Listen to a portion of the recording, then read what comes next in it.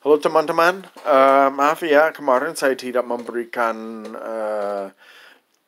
berita terkini tentang pertemuan saya kemarin dengan dokter spesialis mata yang ahli dalam diagnosa saya, yaitu uveitis.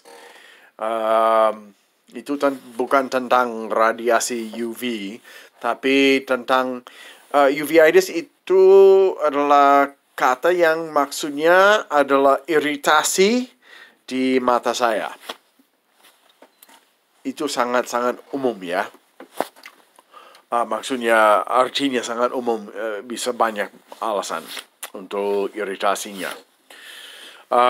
Jadi dia setelah memeriksa saya, dia bilang bahwa dia senang dengan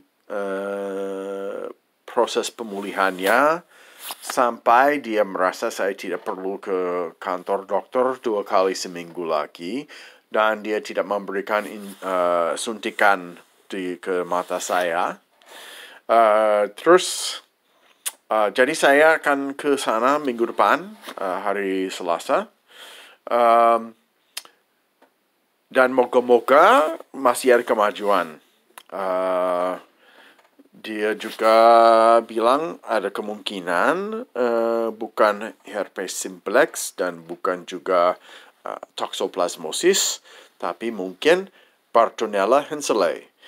Itu adalah protobakteri yang menghasilkan penyakit namanya cat scratch. Penyakit cat scratch, maksudnya cat scratch itu gores, cat kucing, dan scratch itu menggores, ya. Karena kucing saya, yaitu ini dia, Sherlock Potato Pancake. Dia asli ditemukan di luar, dan jadi mungkin dia membawa Bartonella itu, dan itu masuk ke dalam tubuh saya karena digores oleh Sherlock. Jadi kemarin darah saya diambil habis pertemuannya untuk dicek di lab, ya.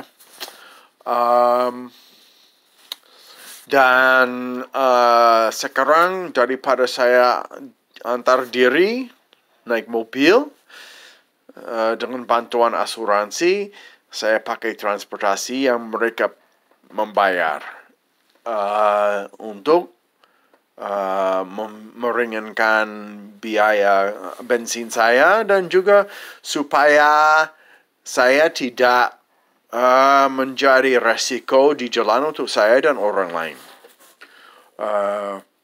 Karena itu lebih jauh, dan juga karena saya tidak tahu bagian kota itu, di mana kantor itu. Karena itu kantor yang lain, bukan kantor yang kemarin-kemarin saya kunjungi. Selain itu, masalah dengan obat antivirus saya baru diselesaikan kemarin. Setelah saya beberapa kali nelpon lagi, akhirnya diselesaikan.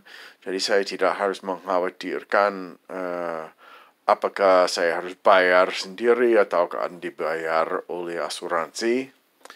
Tinggal ambil.